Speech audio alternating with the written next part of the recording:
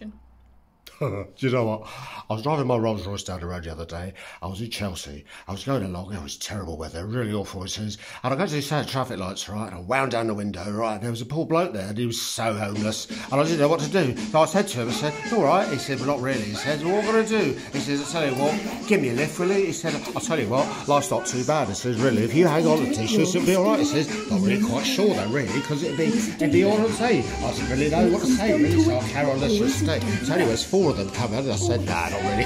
I said, "This isn't really like that." Anyway, so there's 4 of them coming on and on and on. I said, anyway, so there's just races like that. So I told him, I said, it really wasn't. Anyway, so I took the car. I thought the car won't get on. I said, "Is it really?" He said, "I'm not entirely sure, but there's the stations that everybody's saying, and that's the stations what it's going to do, and that rotation's me." Just like that.